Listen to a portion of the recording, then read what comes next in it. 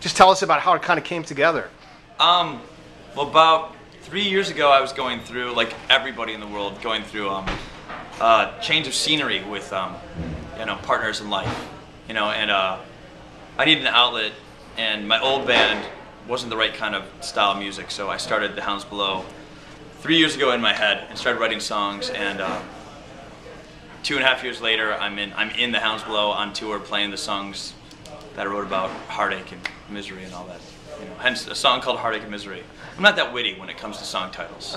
It's basically, you know, what it is. And yeah, and so we tour, and we're new, and we're always changing members, adding horns, getting rid of horns, adding keyboard, getting rid of keyboard, always changing.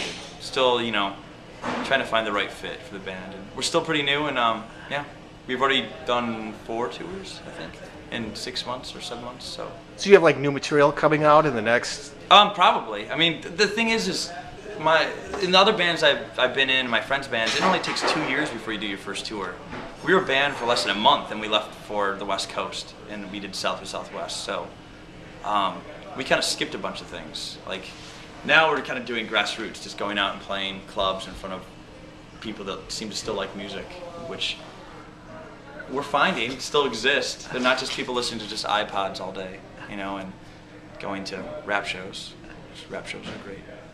I'm not a good rapper, so. Yeah, well, it's definitely a different style from what you were doing in your previous band, which you were doing with Hounds Below. Yeah, no, the Hounds Below is way more crooner oriented, and it's a different kind of fun. I'm not as angry in this band. Maybe a little bit of sad, a little bit more hopeful at the same time, but in my old band, it was more angry. I'm not angry anymore, you know.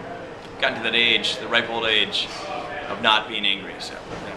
And I was curious too. So, you know, as far as the, you know, things have changed the way people distribute music now, and that type of thing. So, I mean, compared to what you were doing before, you know, like on a record label, and now a lot of people kind of do things kind of on their own. So. Well, when I first started doing my other band, there wasn't MySpace yet.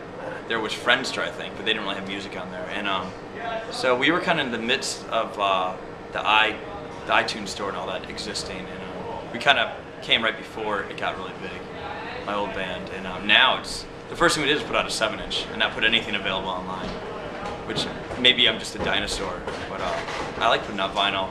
You know, I really do like putting out vinyl, and we'll probably give away everything for free in the end. You know, it's music. I don't know. I just want people to come to shows, all band shows, good or bad. I don't care if the band's bad. You should go to their show. Yeah, live music. Live music. You can go home and play Rock Band anytime. You know. So what are you guys looking forward to in the next year with Hounds Below? What do you got planned? Well, right now, this is our first date of a 21-day trek across the West Coast. And, it ends in LA, and then we drive home from LA. And I don't know, I think just that right now. We're enjoying this new tour, and we have a new guy playing bass with us, and a friend of ours, Eric's playing keyboard. Actually, I've never been in an all-guy band. It's crazy.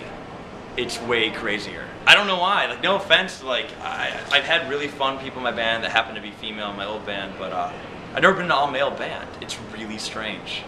I mean, 12 years of playing music, and I've never played with guys. You know, one guy my whole life, my old drummer. You know, now it's like I got 5 energetic guys in my band, and it's a circus. It's really a circus. Yeah.